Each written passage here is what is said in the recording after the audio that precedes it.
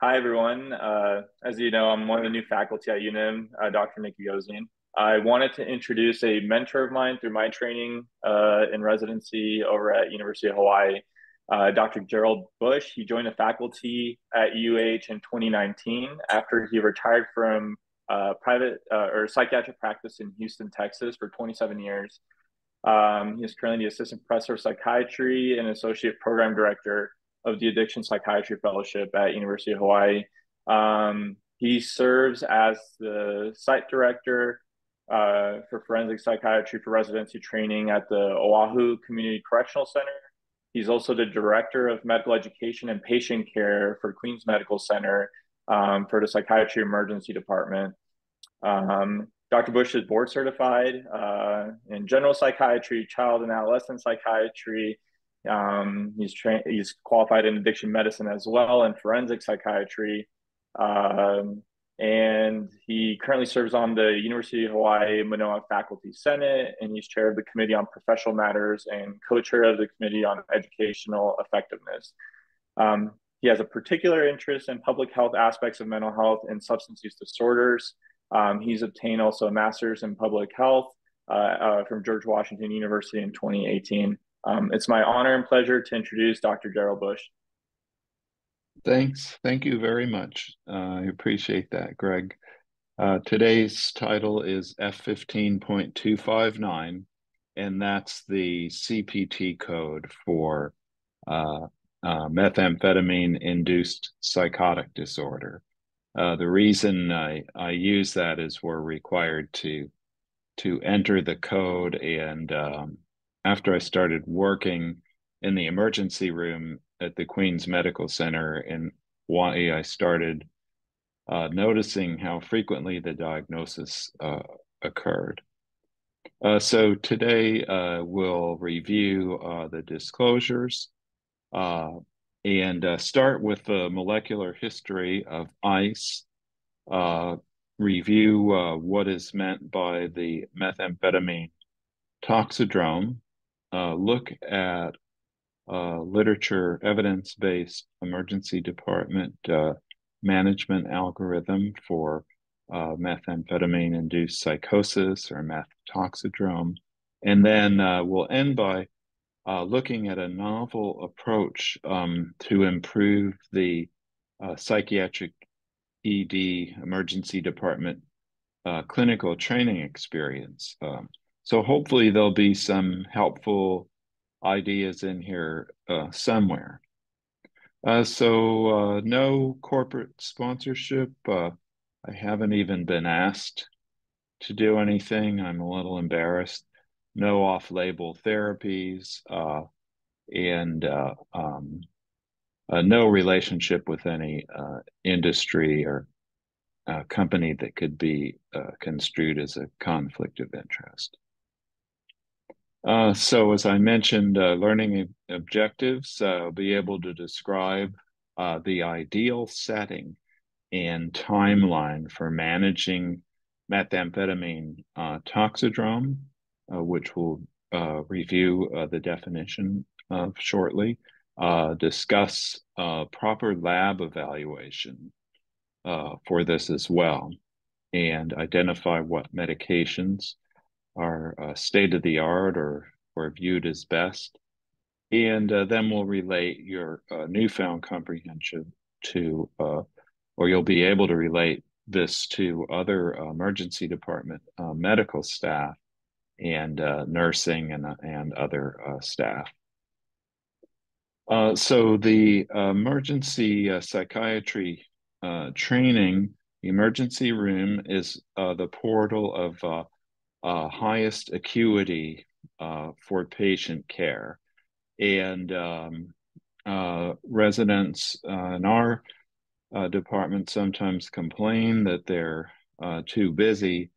And the thing is, the busier they are, the better, because after a while, it's like a deep learning algorithm. The more cases you see in the emergency department, the deeper the learning is. And after a few years, you become remarkably competent at managing any psychiatric emergency and learn to sort of do it from almost a gut level.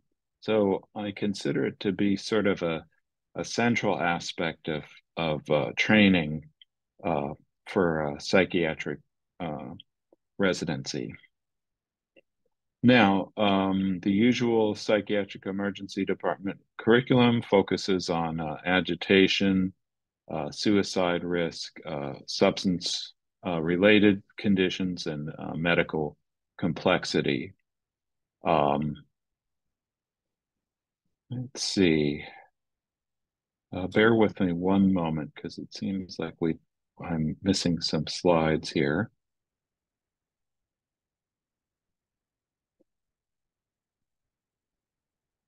I'm going to temporarily exit from here.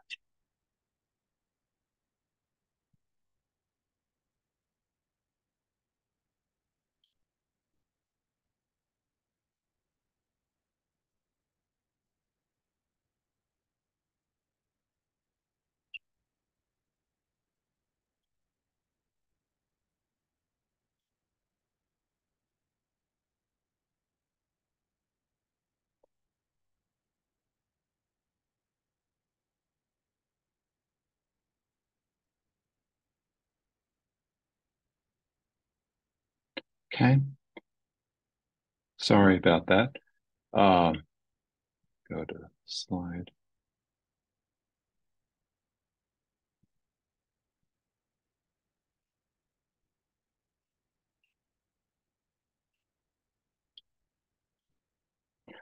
So the intensity of the emergency department curriculum allows the resident to basically be prepared for anything that comes their way.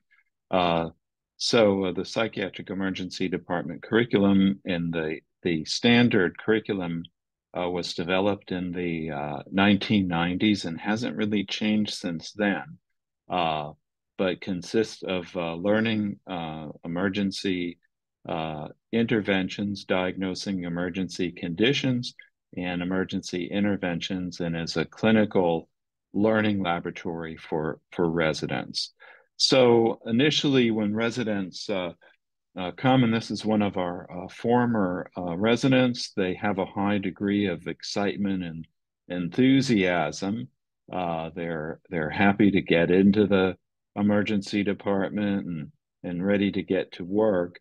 But then after a while, they sort of are inundated by all these different variations. These are all the different CPT codes for different forms of methamphetamine dependence or use or intoxication or withdrawal and that sort of thing. So after a while, they feel basically overwhelmed. And I've even heard more seasoned clinicians at the other major psychiatric hospital in Hawaii saying if we could only do something, if we didn't have to focus on all of the patients that are coming in with methamphetamine-induced psychotic disorder. So the greatest number of cases that we see, sort of the greatest of all time of our psychiatric diagnosis in our emergency department is F15.259. And the technical definition, CPT, is other stimulant dependence with stimulant-induced psychotic disorder, unspecified. So in order to understand this a little better, we'll take a step back for a moment and look a little bit at the history of development of methamphetamine. Methamphetamine, like all substances of abuse, has its origin in a plant. Now you might think, well, alcohol isn't a plant product, but it is a fermented plant product. But all substances seem to, in some form or fashion, emanate originally from a plant. So methamphetamine emanates from ephedra or ma huang, which was first documented about 5,000 years ago. Greg may have the reference for that. In 1885, the active alkaloid for ephedrine was isolated. Now, in 1887, amphetamine was synthesized using the skeleton from ephedrine by a Romanian chemist named Lazar Adolanu. And this occurred in Germany, and some of the most advanced organic chemistry at the time was being conducted by German organic chemists.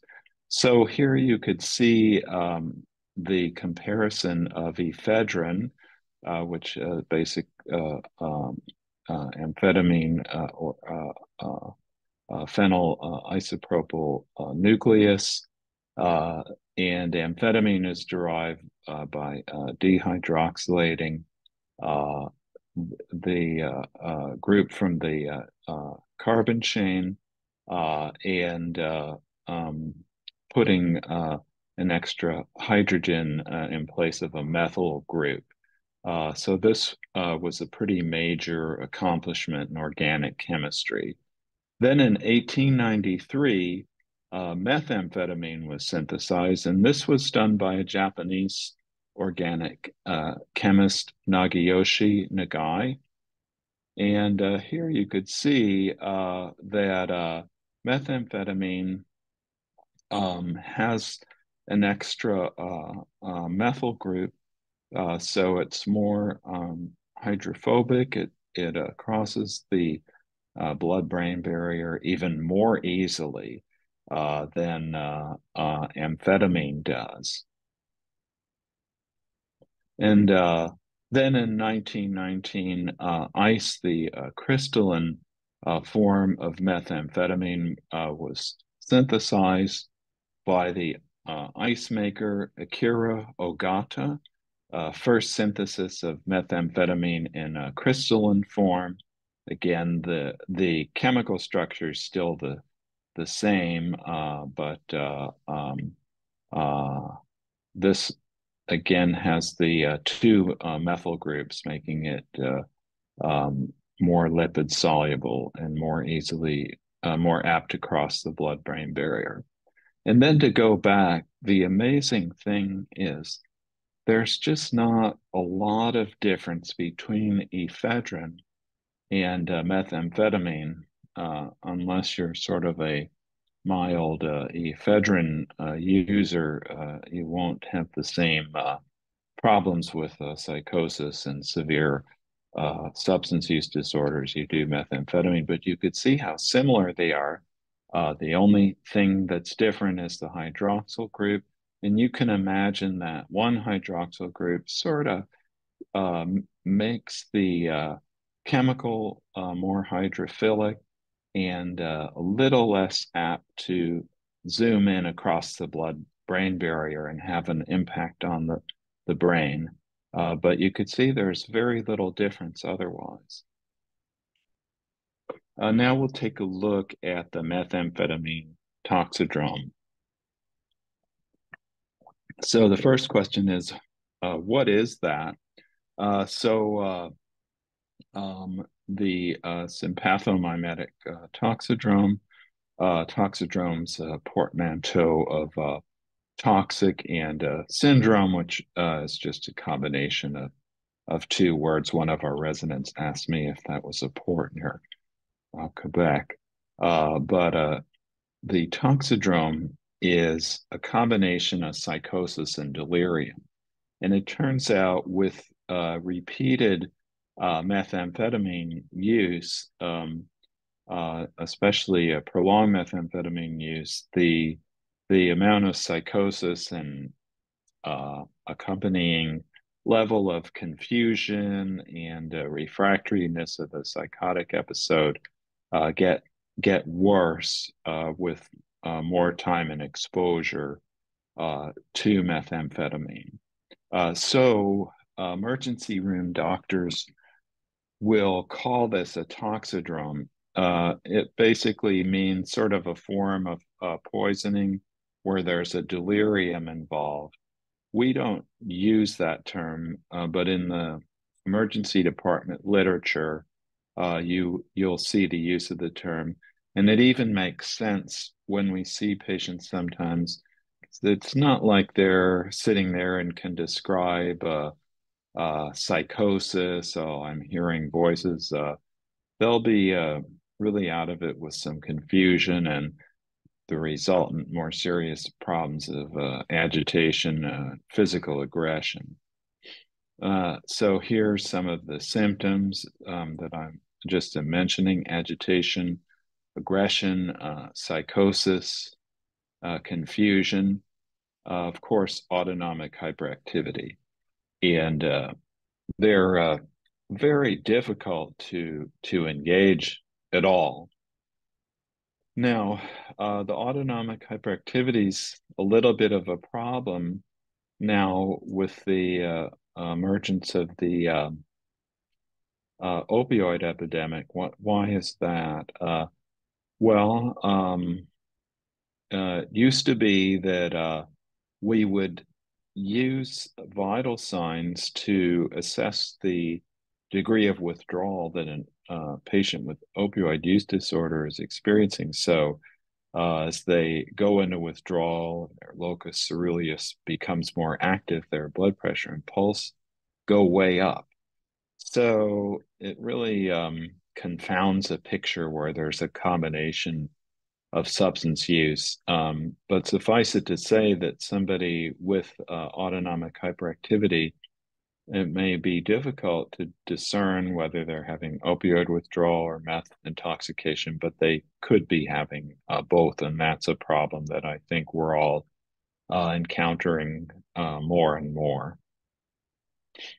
Um, so, in our state, the process of involuntary hospitalization is called an MH1.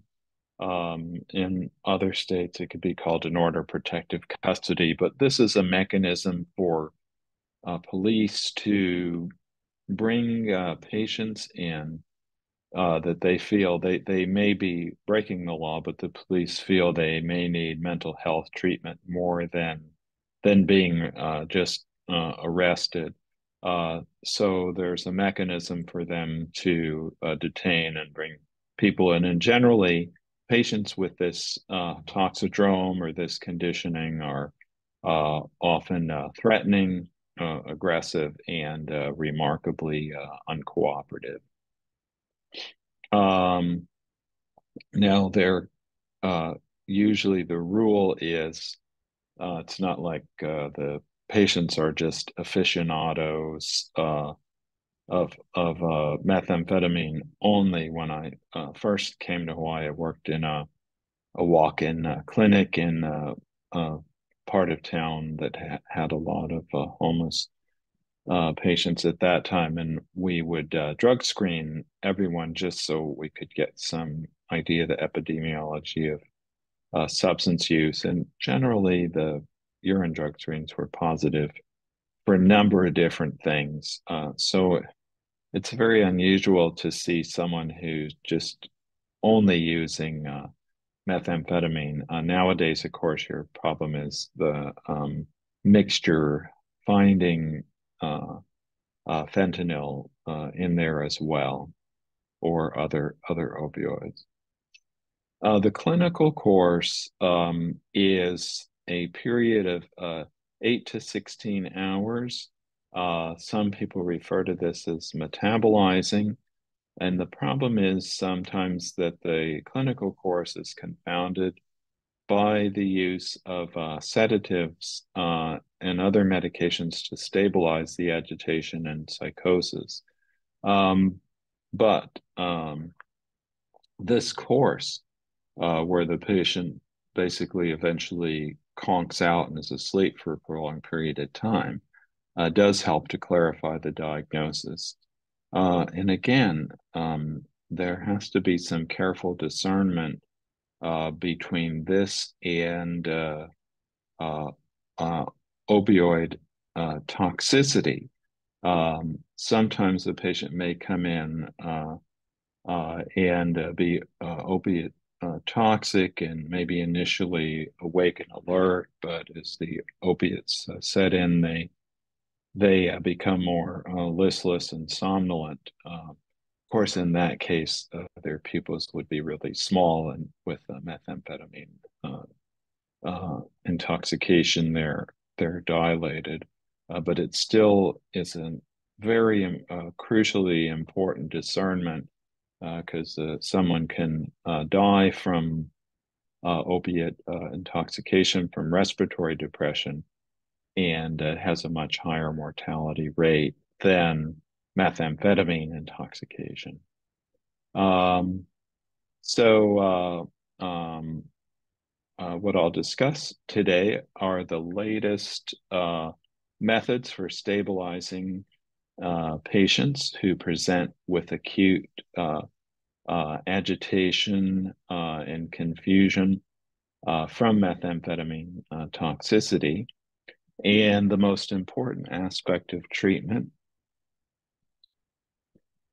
is to initially place the patient in a dimly lit, low stimulation environment. Now, in our facility, these rooms are called P rooms. And I know now newer units, empath units, often have some extra space to the side where it's quieter, darker, low stimulation. But there seems to be pretty good agreement across the literature spectrum. What's interesting is some of the emergency management literature comes from Europe, where methamphetamines have been spreading for the last 15 or 20 years. Now, the interesting thing is that last century there were 3 methamphetamine epidemics in Japan. 2 of them resolved with intensive public health measures.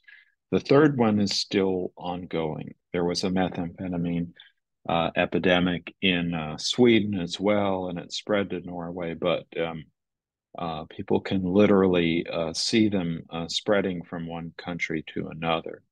But a lot of the literature on management has come from Europe as well. If the patient comes in and they're toxic on methamphetamine, they're say have mild agitation, elevated vital signs and anxiety, but they're able to cooperate and be engaged, there's nothing wrong with treating them with diazepam 10 milligrams PO. For more acute management, say they're more agitated but still cooperative, benzodiazepines can be used. Now, in our facility, the emergency room doctors are usually the ones that give midazolam. The psychiatrist don't seem to be the ones that do that. We might give Valium, but we would give it PO. So it interests me that a lot of times they suggest giving it parenterally in the literature, but they must have some pretty cooperative patients in order to be able to put an IV line in. So usually it's given IM.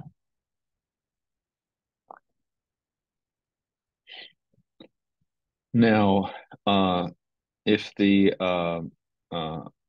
patient gets a benzo, for some reason, in the studies in Europe, this was felt to be best. And so their dictum was benzodiazepines are the first line treatment for methamphetamine toxicity, either diazepam or midazolam. Midazolam's I feel a little better. It seems to work quickly, but more importantly, it has a shorter half-life than diazepam, which sort of has more of a mid-range half-life. Now, in the United States, there seems to be an increasing trend in the emergency department literature to use droperidol. For a period of time, it was felt droperidol was cardiotoxic, but when those cases were reviewed and there had been a resultant black box warning, when those cases were reviewed more carefully, it was felt that lower doses of droperidol, 5 to 10 milligrams, were perfectly safe. And that's been borne out with resumption of widespread use of droperidol. Why would this be better than using a benzo as a first line choice for agitation and aggression in a toxic patient with methamphetamine psychosis?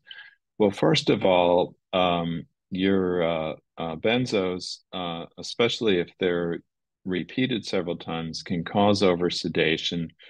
Some of the literature said respiratory depression, but I haven't seen that with benzos. But I imagine that the level of sedation can be concerning. Secondly, benzodiazepines are not going to really do much for psychotic symptoms.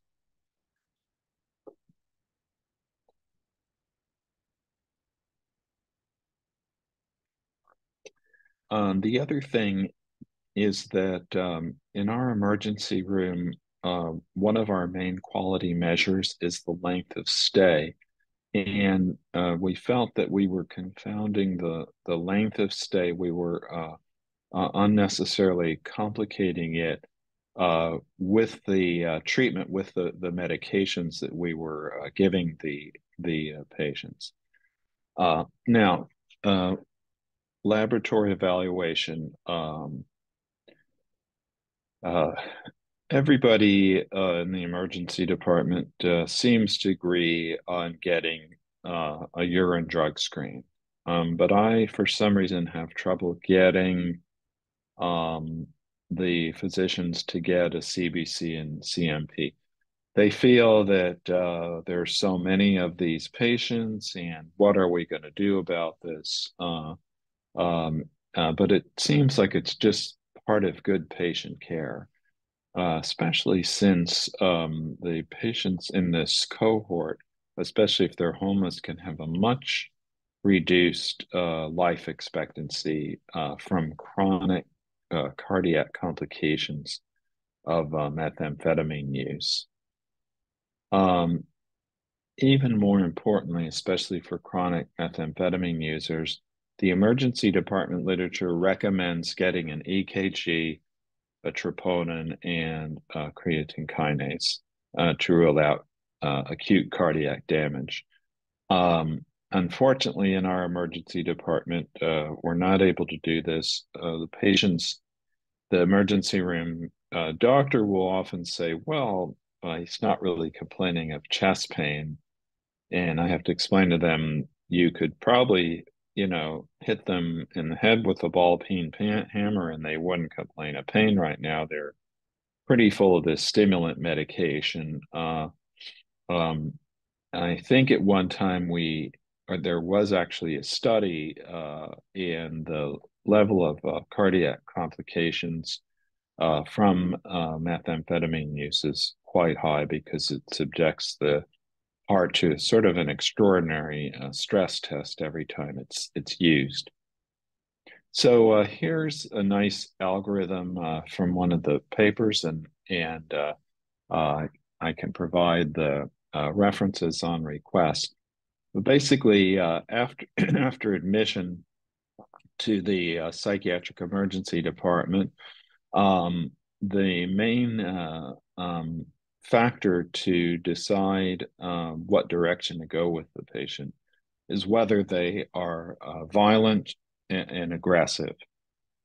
So if they're able to either remain calm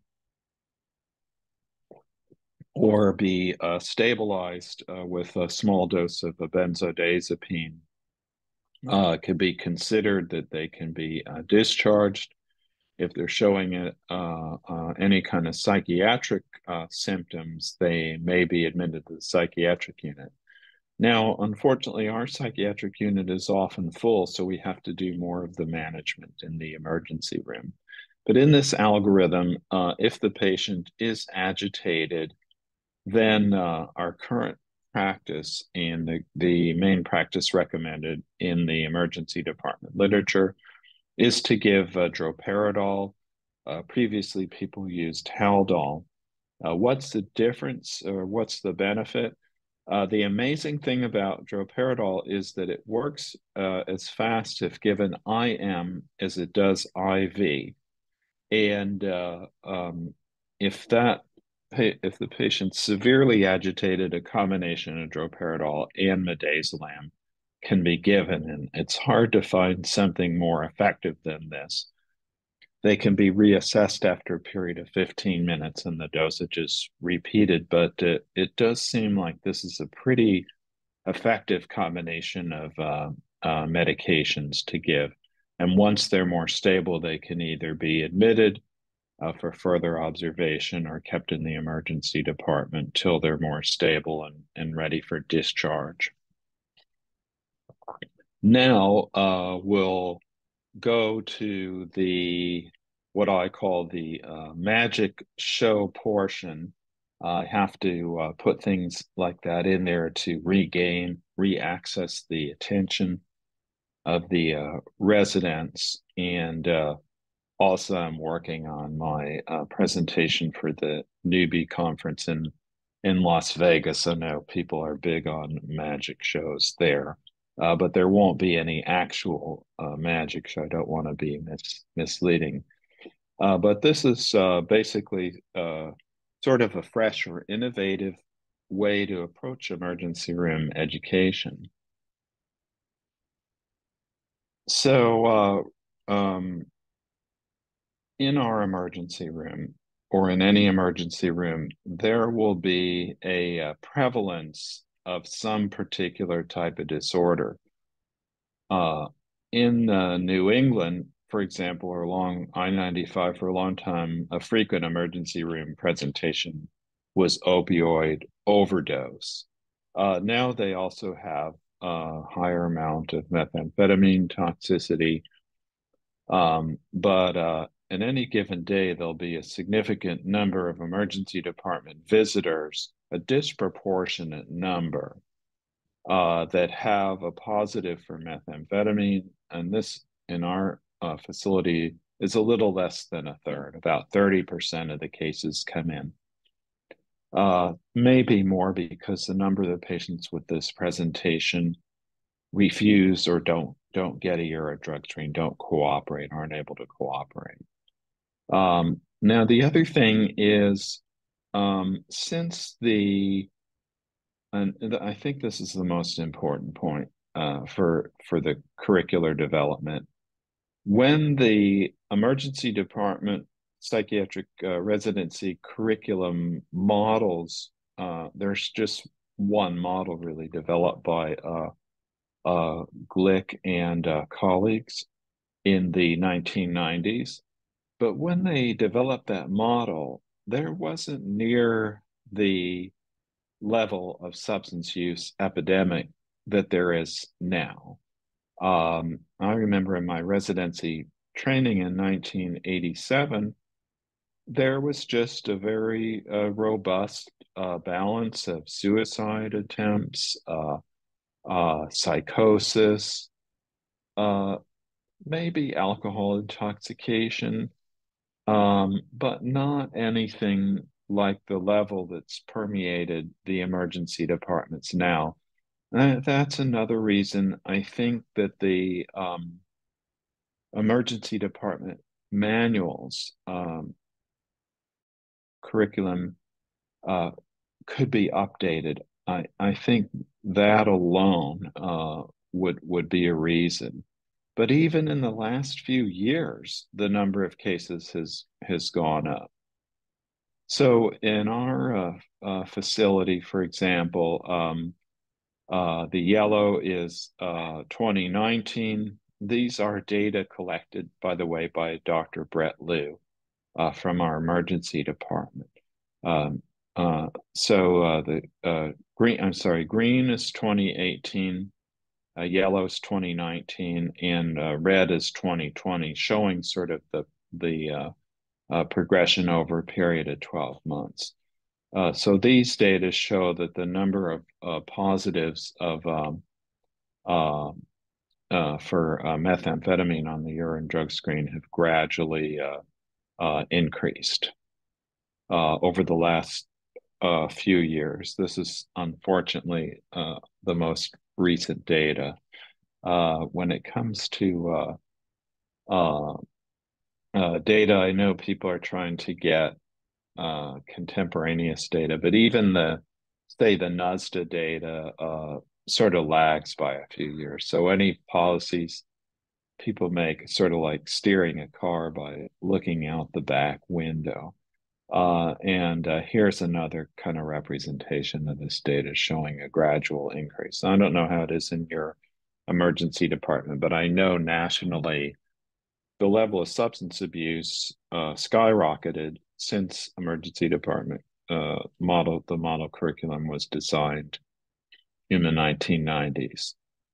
So basically, this is a proposal for a revision in how people are trained. And so traditionally, we teach the residents about how to manage agitation, how to assess suicide and substance related issues, and finally, any kind of medical complexity that might have a combination of psychiatric findings.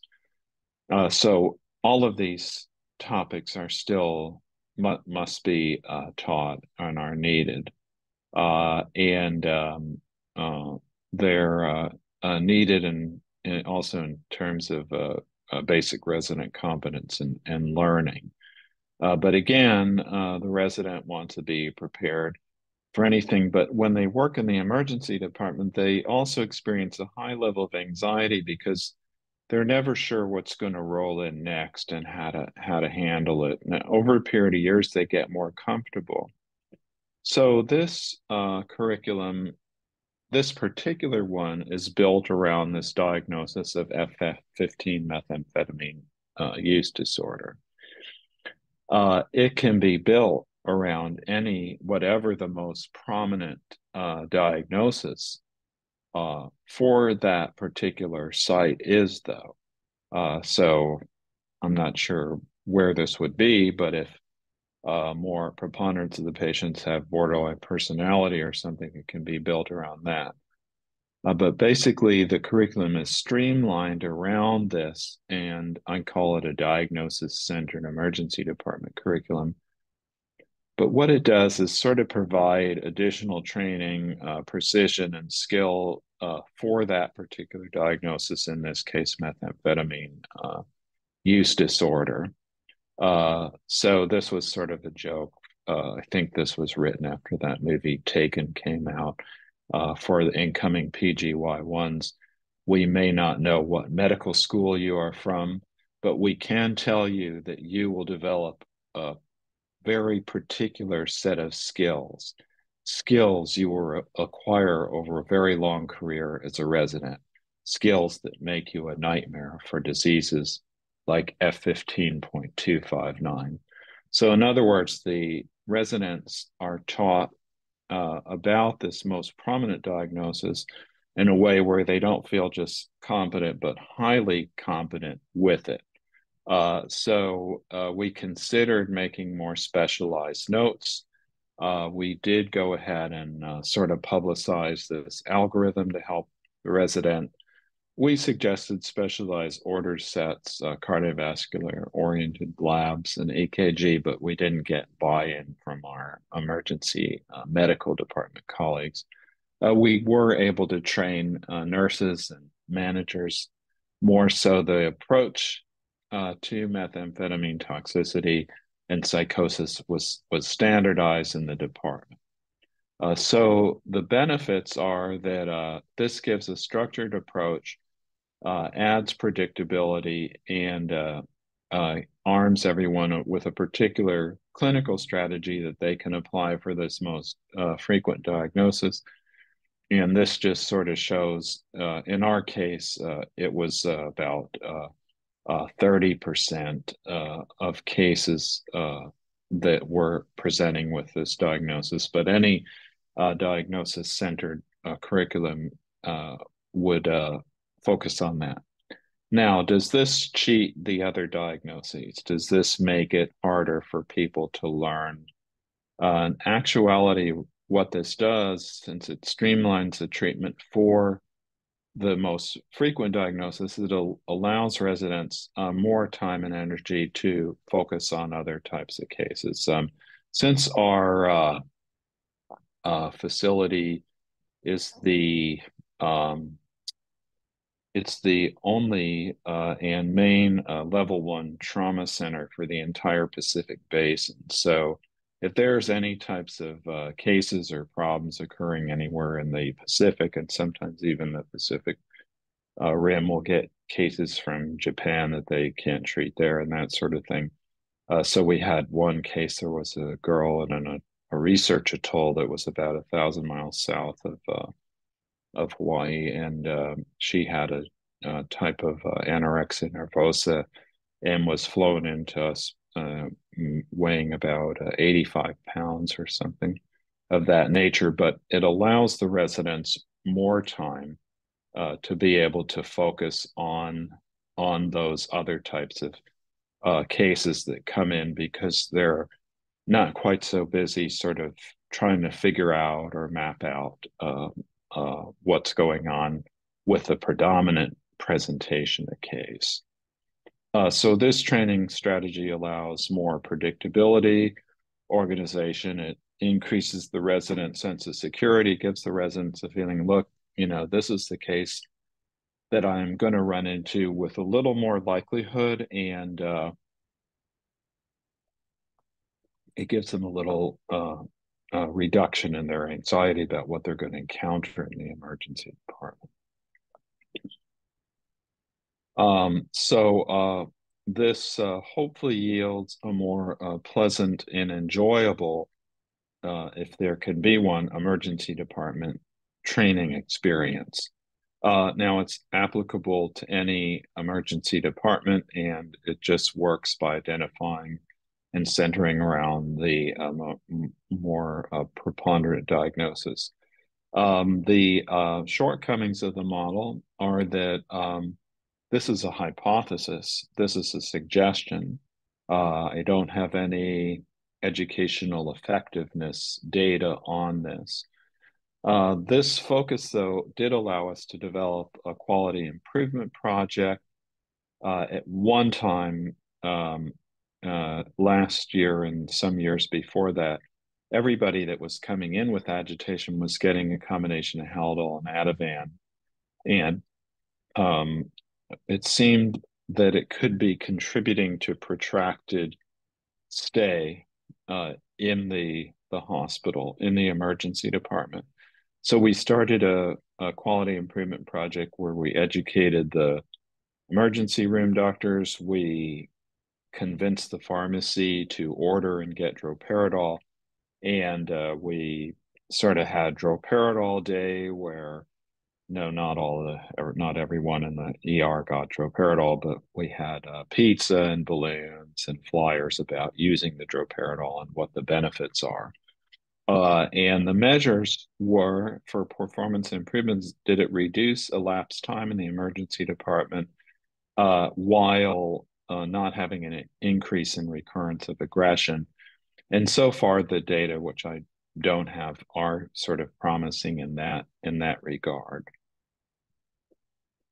I think that's it for this presentation, and I'm happy to take any questions or concerns about this strategy for teaching, or any questions about treating F15.259. Yeah, thank you, Dr. Busch, for this terrific, walk through a very common diagnosis for us as well, like it sounds for you in Hawaii.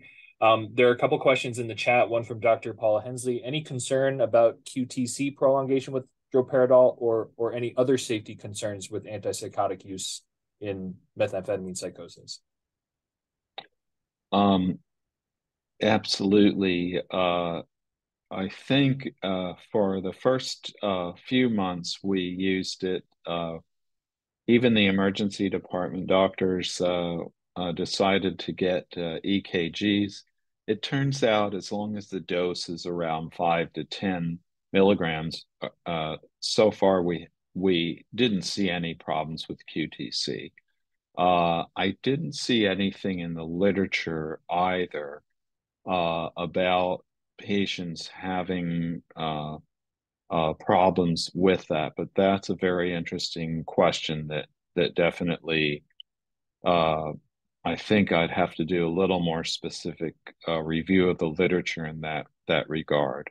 But I did see that the recommended treatment um, for methamphetamine toxicity, agitation, toxidrome, psychosis for quite a long time. One of the treatments has been Haldol, and haven't seen any issues regarding elevated QTC or increase in fatal arrhythmias or mortality with that treatment.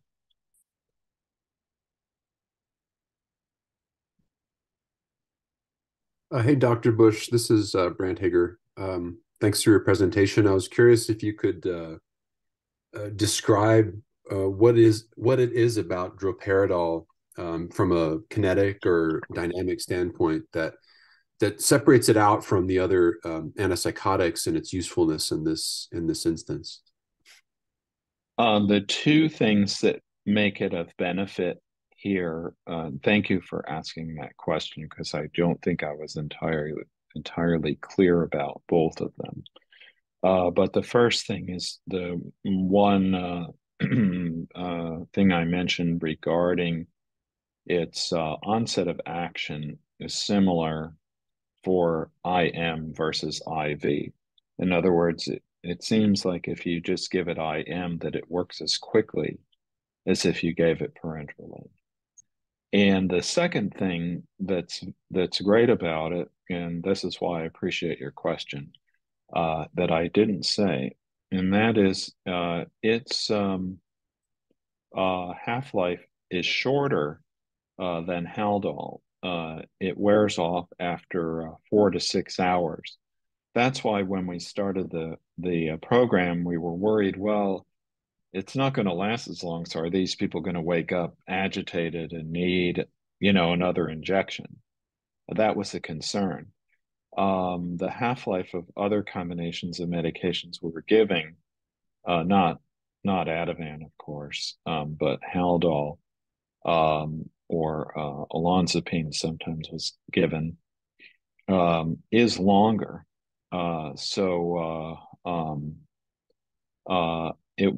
We felt this was creating a situation where the patient was sort of knocked out for an even longer period of time. So the two advantages of droperidol are, number one, if given IM, the onset of action is as fast as IV, and number two, it has a shorter half-life. Also, it seems very effective for managing agitated and aggressive patients. See sometimes people who haven't gotten on the droperidol bandwagon, so to speak, will give other neuroleptics and patient will stay really agitated or violent. And then they get the droperidol and it seems to work. So that's a third aspect, is it seems like a very effective medication. Would it be okay for me to ask a follow-up question about that, Dr. Busch? Of course. Because it makes sense empirically based on what people are seeing, and sometimes when I'm interacting with residents or other providers, it's nice to have both an empiric and kind of also like mechanistic kind of a explanation to help convince somebody else. And so I'm wondering about like it's if there are unique features of its binding profile that lead to that rapid sedation and tranquilization that's distinct from the other antipsychotics, or if it's a mystery? That's a great question, and I regret to say that I don't know. I don't know what it is that gives it its unique properties or effectiveness. I think the thing was it, as Dr. Hensley's mentioning, it used to be used much more routinely until that black box warning popped out.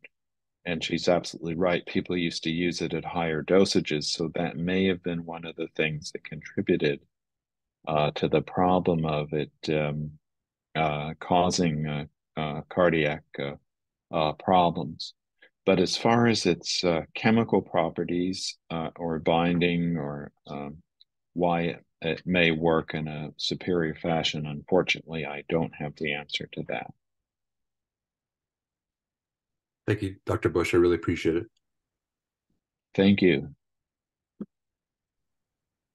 If I may, Dr. Busch, I have one comment and one question. My comment is thank you for giving this talk. I thought it was really helpful, and it helped me particularly. I've been reviewing test items for the NBME and creating test items as well. And one of the items that I was going to discuss with my committee was the use of droperidol in the ER and subsequent on this test item, subsequent NMS observed after that. And I had this discussion with my committee about how, well, we don't really use droperidol anymore. And so maybe it's not a relevant test question, but you've reassured me that it is truly relevant. So thank you for your teaching on that item. And then my question for you is, you mentioned the significant methamphetamine toxicity to cardiac and blood pressure. Traditionally, as an educator, we have taught our trainees, particularly medical students, that cocaine tends to have more of a vasospasm kind of effect, and methamphetamines and the amphetamines have had a history of research about necrotizing arteritis and more peripheral vascular kinds of problems. And when you look at test questions or at patients and you see excessive blood pressure elevations, I think sometimes more cocaine toxicity rather than methamphetamine toxicity. Would you say that that's remains accurate, or does that need to be readjusted in terms of our new epidemic of very toxic and very frequently used methamphetamine? That I am not sure, but I can tell you that first of all the methamphetamine in the United States and Hawaii appears to come from a single cartel in Mexico, first of all, and the purity is exceptional. So that could have a lot to do with it from the previous observations or interpretations. Somehow now the product is really great, unfortunately.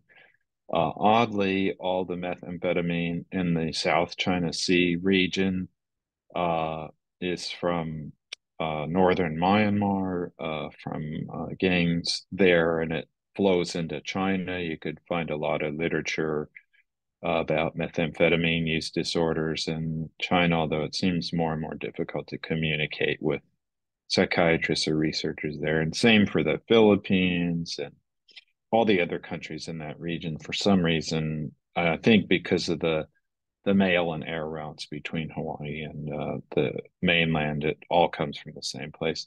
But uniformly, the patients have very elevated pulse and blood pressure. So it could have to do.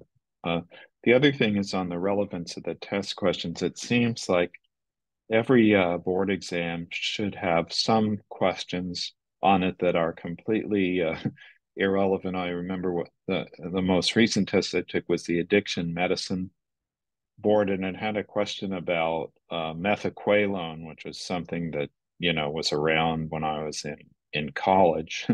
I don't know if it sort of like disappeared, and here it wasn't an addiction medicine test, and I thought, how how relevant is that? So it seems like there's a passion for bringing up at least one really irrelevant item.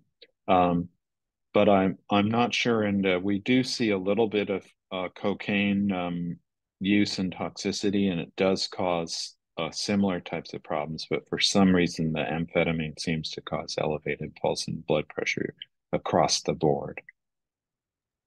Thank you. I think we have time for one more question, real fast.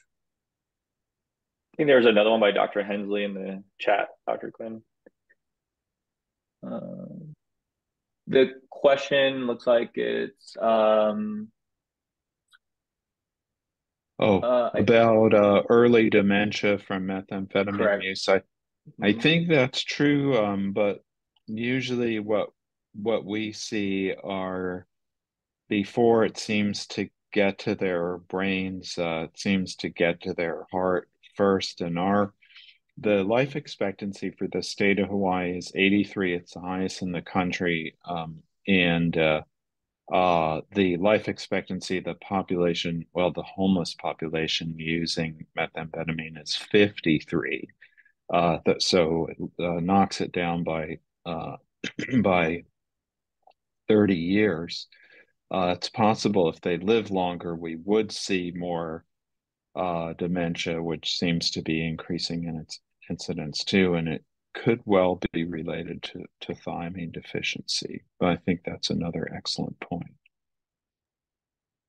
Well, we're at the top of the hour, and I just want to say thank you again, Dr. Busch, for taking the time out of your busy schedule to speak to us about this topic, which we certainly have a lot of, I think, experience in. But it's always great to hear from someone who's done a deep dive on this, and also about the educational aspects of how to work with this diagnosis in this population. So thank you so much, and we really appreciate your speaking to us. Thank you for inviting me. It was a real privilege and pleasure to be able to speak with you all about this, and I hope it's been helpful. All right. Take care. Thank you. Thank you. Aloha.